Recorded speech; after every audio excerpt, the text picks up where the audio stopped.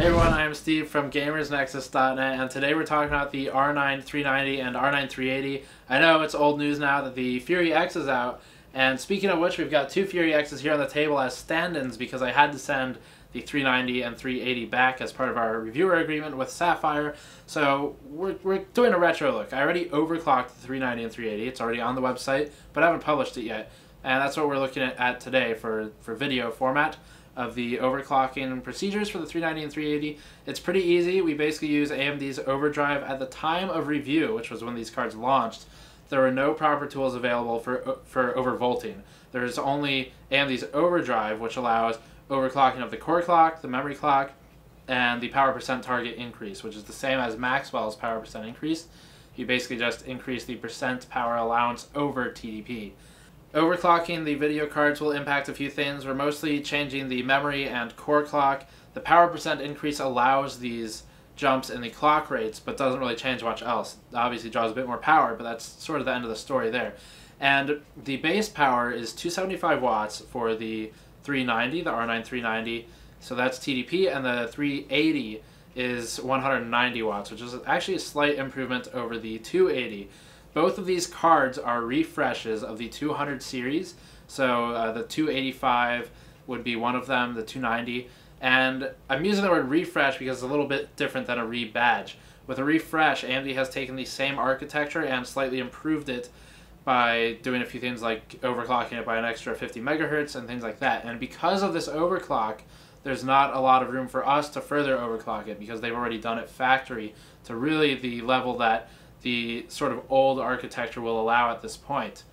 Overclocking the core clock will impact the texture fill rate, which is a product of the TMUs, the texture mapping units, and the core clock. You multiply them to get the texture fill rate.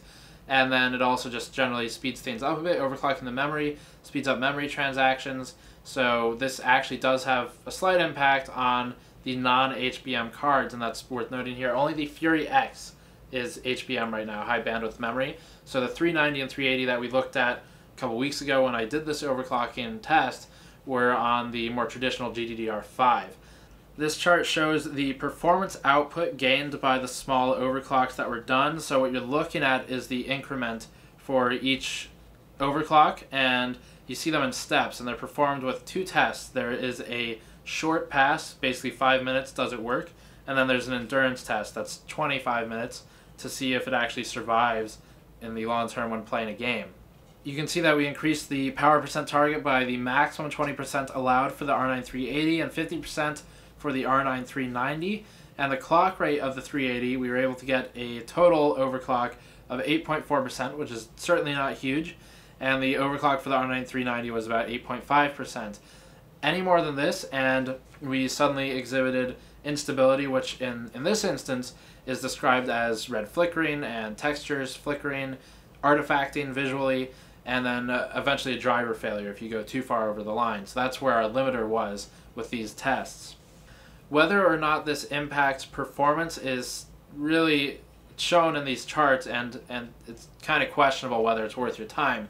So for the 390 and 380 overclocked, looking at the benchmark charts, the FPS, you see about a 1 to 7% frame rate gain, frame rates per second for the AMD cards when overclocked. And again, this is because they've already eked out as much as possible in terms of the core clock for the new series over the existing architecture on the old series. So at best you get 7% in our testing, I think maybe 8% at absolute max, and you're increasing the power draw, increasing the abuse on the GPU itself. So whether that trade-off is worth 4 to 5 frames per second is really somewhat questionable. I certainly wouldn't do it, but if you'd like to, it's not hard. It's very easy with AMD's Overdrive utility. There are tools that exist with voltage changes as well. I haven't used any of them for the 300 series because we don't have 300 cards anymore. But that's where the results lie for the AMD 300 series overclocking.